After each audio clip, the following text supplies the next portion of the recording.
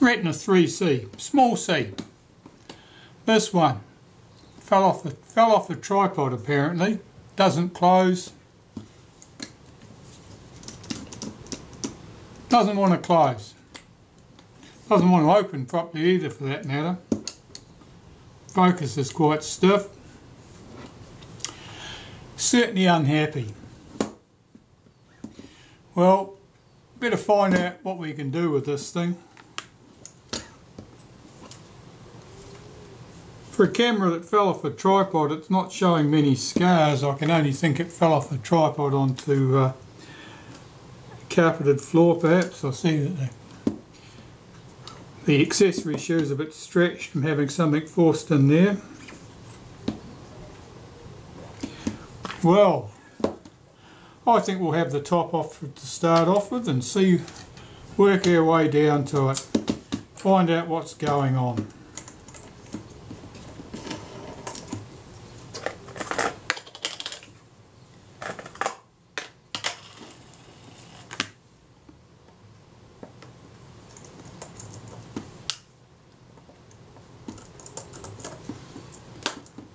Does it wind and fire? Yeah, there was some suggestion there was a problem in that regard. That doesn't feel nice. Shutter doesn't release. Okay, that's not a good sign.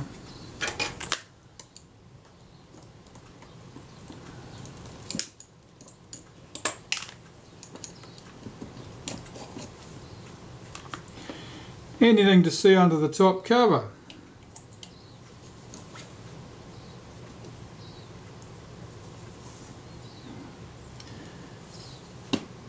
I can't really see anything there. I've certainly seen a lot uglier cameras than that. The strap lug at this end's a little bit bent, but that's not uncommon. Let's take that screw out of the meter. And there should be one here too.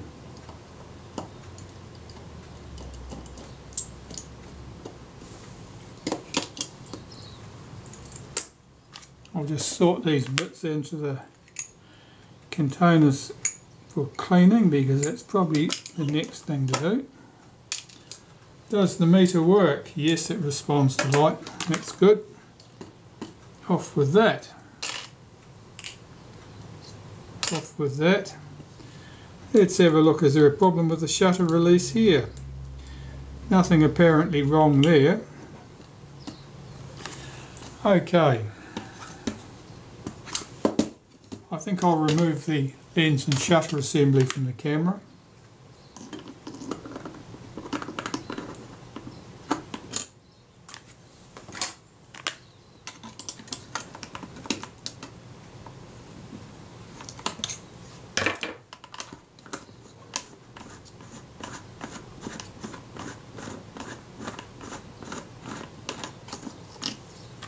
It had a funny feel to it.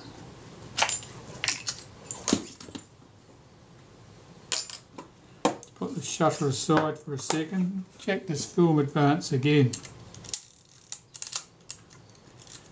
Well, the film advance cocks and would release normally there.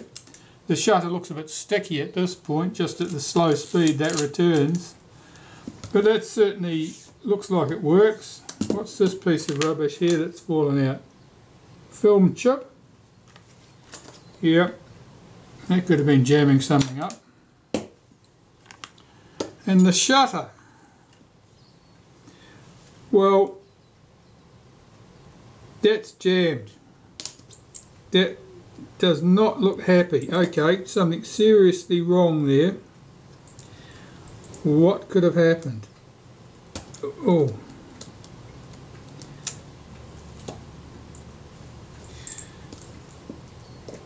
Will that rack go back? I'm just seeing if I can cock this by hand.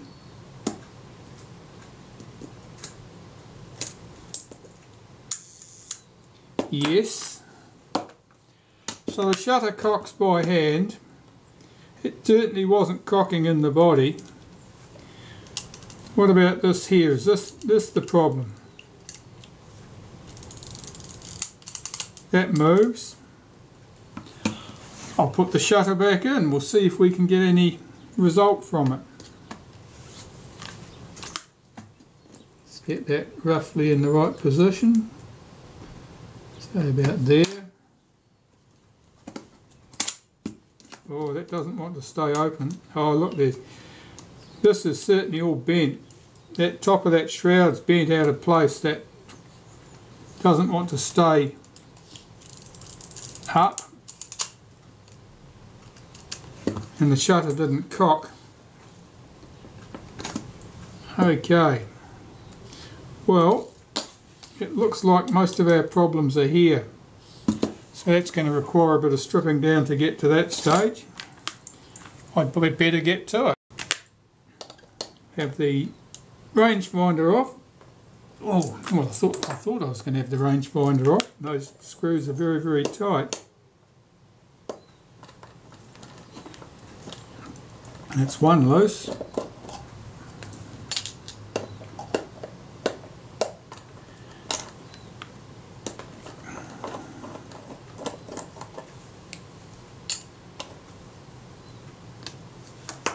That screw head's got a bit of an unpleasant look about it. Let's have that strap lug off. I mean the rewind shaft off. I'm going to have to strip this right down really to get to the shroud assembly in here, because that's obviously what's jammed up.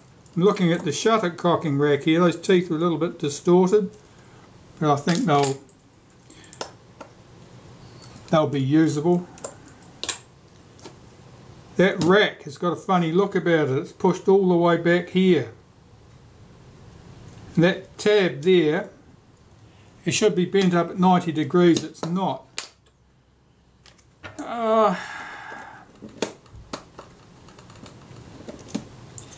Okay. We know it suffered some trauma. That tab should be bent up at 90 degrees. The fact that it's not is a bit suspicious. Just put that shim washer to one side where I can find it. And just keep burrowing into this camera.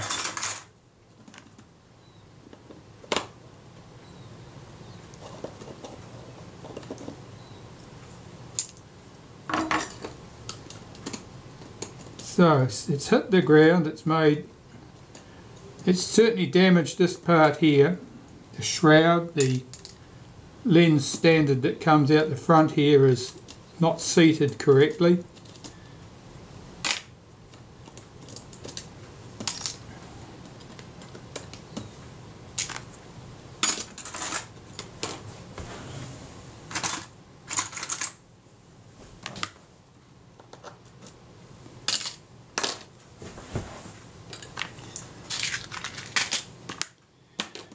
Right, get that screw out. Hopefully this will come down to one or two key pieces that are bent slightly out of shape and which are preventing things from moving normally. I think that's probably our best hope with this one.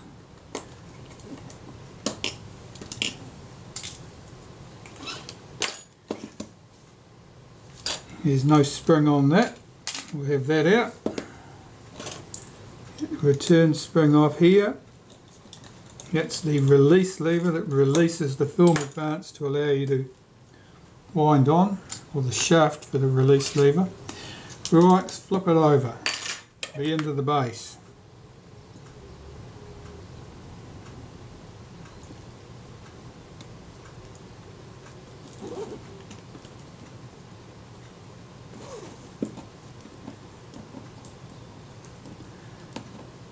And that leatherette patch is glued on remarkably well.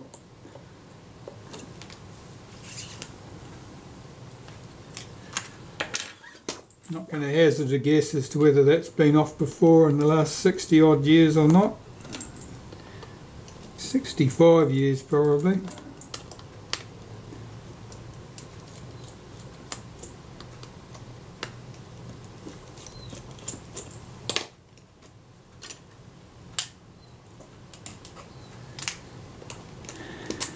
And the owner, of course, will want to know if this camera is ever going to fly again. Well, we don't really know that until we've got it all to bits and just made sure that there is nothing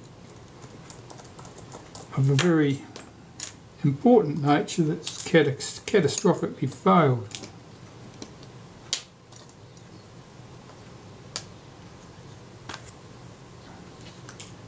I'm sure if it came to it I could find another body to put most of the components into if the body casting was damaged, but I don't think that's the case. Right, this leatherette is likewise stuck quite well.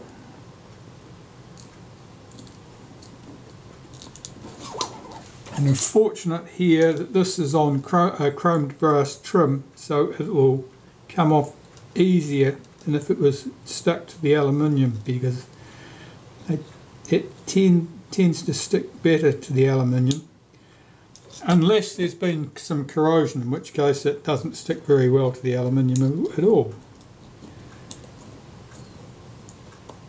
So the exposed aluminium will be right in these areas here, and we're working on the chrome trim around the outside. So it's got a slightly sticky feel to it, the adhesive. I'm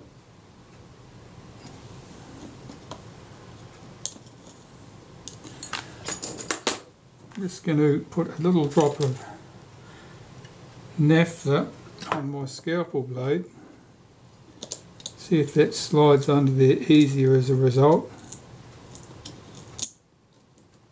Now that cracking sound is certainly the adhesive breaking away from the aluminium body here.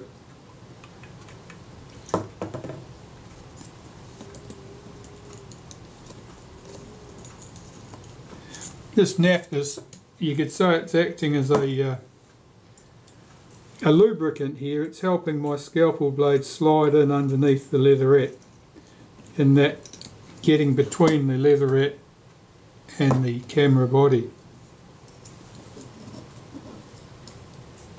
I don't know whether it's softening the adhesive directly. It seems to be happening too quick for that to be the case. I think it's just acting as a physical lubricant to help the blade slip underneath.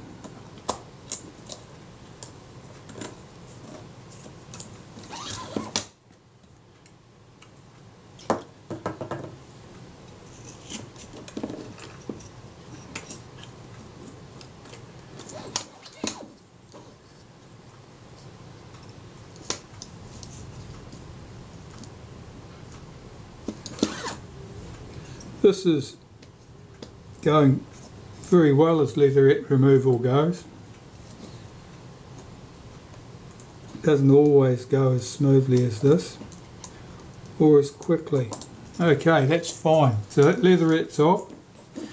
You can see corrosion here on the aluminium body, and that's what was letting go with a crack. That was the adhesive cracking away. Let's have this off. So this chrome trim's held in place with about 7 screws.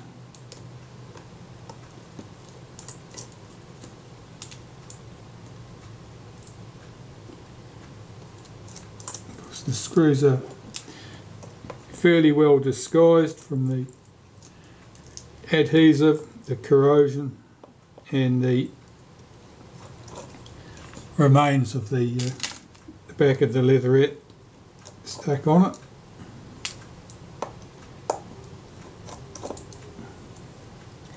I think I got the full set. Yes, I did.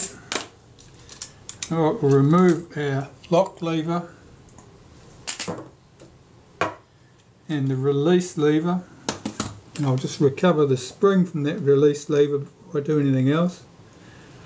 because it's easily damaged and I don't have lots of spares. Alright, the rewind button can come off next. I've got a pair of pliers that'll do that for me. Oh, that was tight.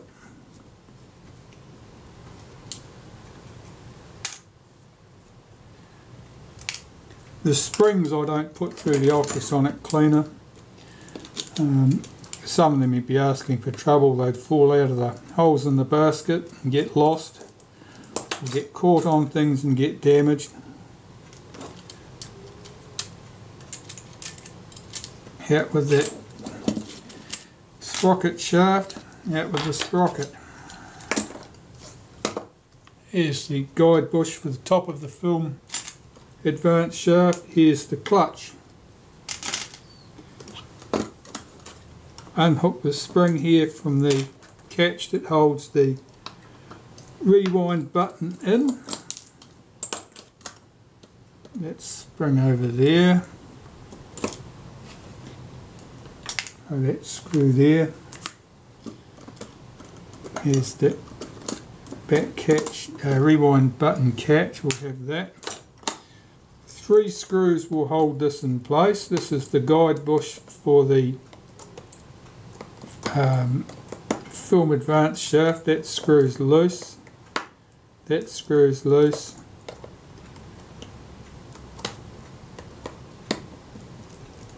That screws loose.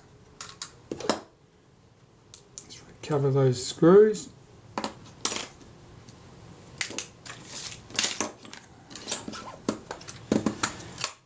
Remove the take-up spool. I want that bush out for the ultrasonic cleaner. Now we're getting to parts that don't work. Focus is stiff. It's very reluctant to move. The front doesn't want to fold. Okay, so let's have the door off the front.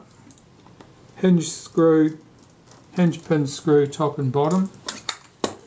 And there may well be a washer, a spacer washer under there, either at the top or the bottom, sometimes both. There's one at the bottom.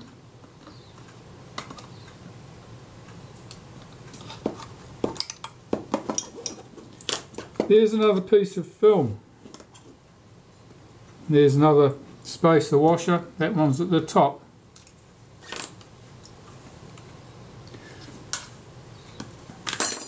So we've got our door off.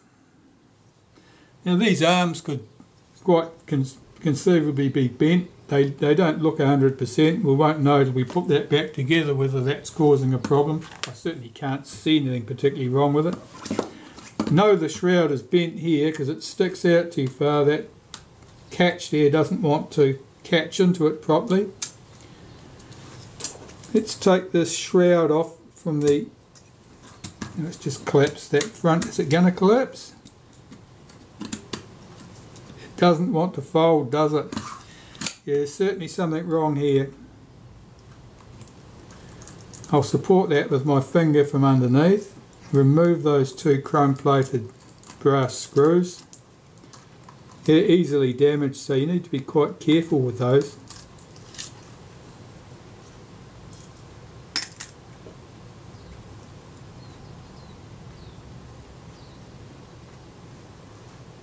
This looks a bit damaged. It's got some sort of nerk in it there, a big bit of a dent. We'll see what that's like afterwards. That focus doesn't want to move. That's really that's unhappy. Alright, let's take that screw out there. That's the screw on the arm that moves our rangefinder. That's part of this arm here. That arm there doesn't look there. That's sitting at a funny angle.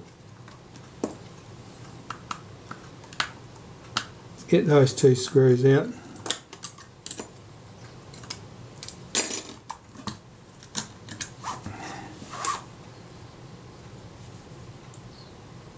That's not flat. That's not flat across there. It's bent. It's quite bent. Yeah, that's not good. The focus is a bit crunchy, there's a bit of grit or something in there. It's moving reasonably smoothly now, meaning that this was a problem, this piece being so distorted.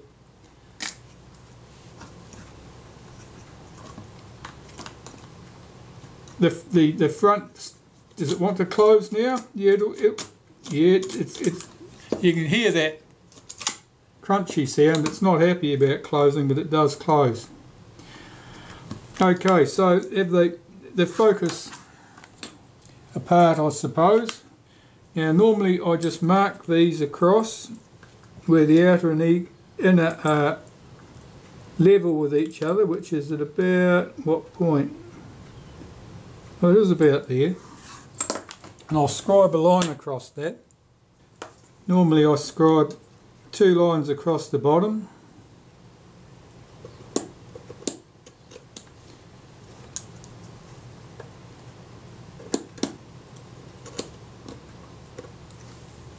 And 1 at the top.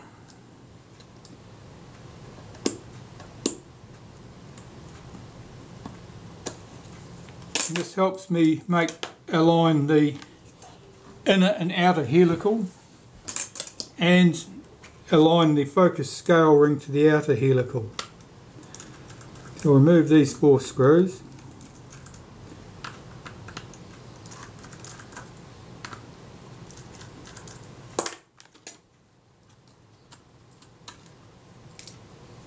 This camera would have been in need of servicing regardless of the little accident it suffered, because I can see that the grease is all hard and dry and sticky, and it would have been causing issues. Those 4 black screws hold the bellows to the back of the front standard. The 4 flat screws here, the countersunk head screws, they hold this retainer ring in place. Just gather these screws up.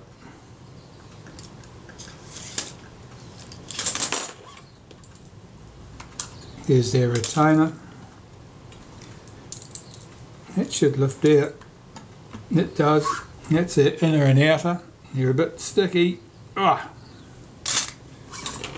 And we have 4 screws that hold the focus mount into the front standard. Nickel plated ones.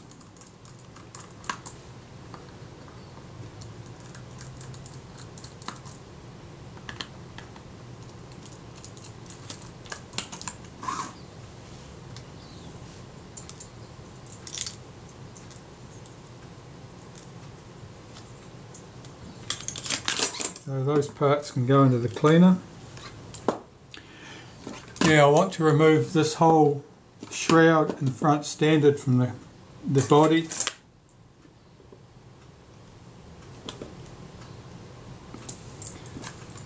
Those screws are tight. That one's not. That's moved the whole bush down. That one's come out. This screw holds the bracket for the transfer shaft. It takes the action from the cocking rack at the back through to the shutter at the front of the camera. Need a hammer on these ones, I think. Let's give this a drop of naphtha. That might help those screws loosen up a bit. And a bit of a tap. That's loose. That's loose. You only need to give them a tap. It's just tap them while you're applying some torque to the screwdriver. It's just like using an impact driver on your motorbike. Guaranteed to move the screws. Just take these 3 screws out of our tripod socket. And the tripod socket and the screws can go into cleaning. That's just the bush that supports the bottom of the film cassette. Right, so we've got the screws out there. This one screw hasn't come out because the whole bush is pushed out inside. We'll get that out. Right, so now tip this all out. Here's our transfer shaft. I'm looking to see if it's bent. It doesn't look bent. That's good. Here's the body. Now there's a bit of grit and rubbish in there. Nothing dramatic. It's certainly not a bad example.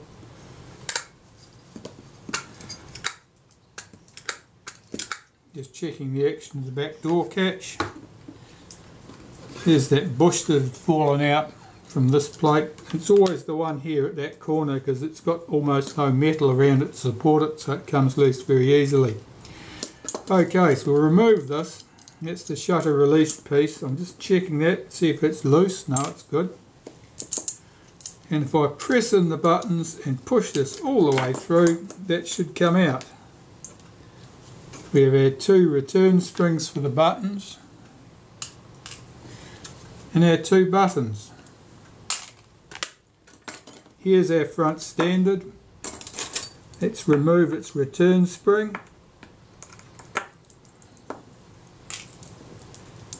And two screws hold this on. Now that's quite stiff.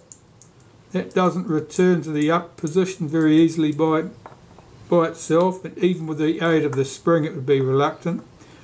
That'll be just sticky with old oil probably. Might be a little bit bent. I'll have a look at it from here.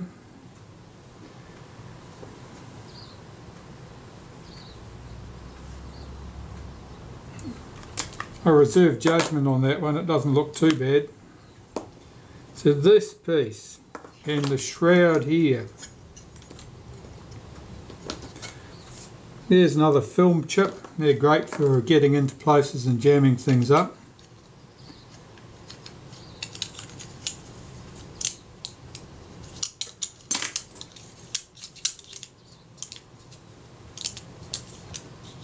That slides forward reasonably well.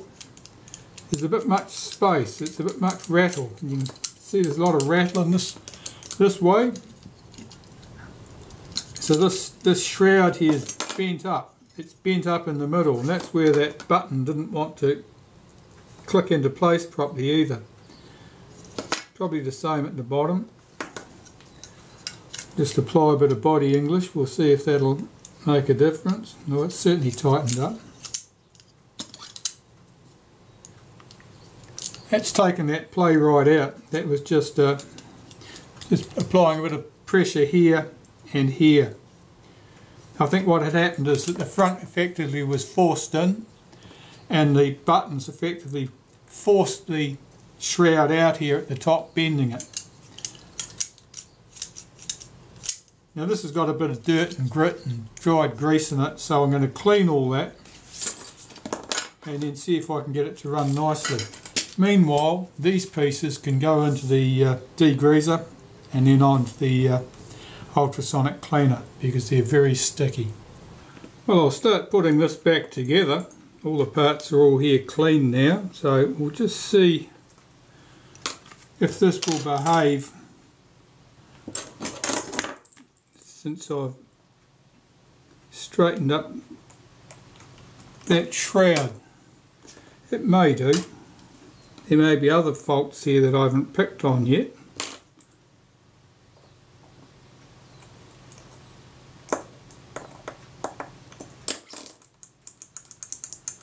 That certainly moves quite freely. I'm just going to lubricate that with a bit of graphite powder in a minute, but first I'll put its return spring in place.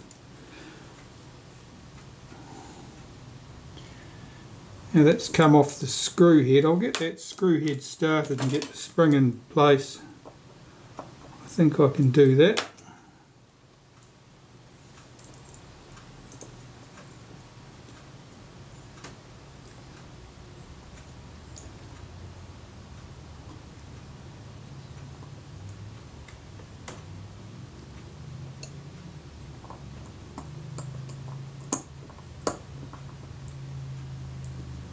It's always tricky getting this spring started if it's come off the screw. That'll probably do it. That's fine. Now I'll do that screw up. That's very positive in its action, so as I say, I will lubricate that with a bit of graphite powder.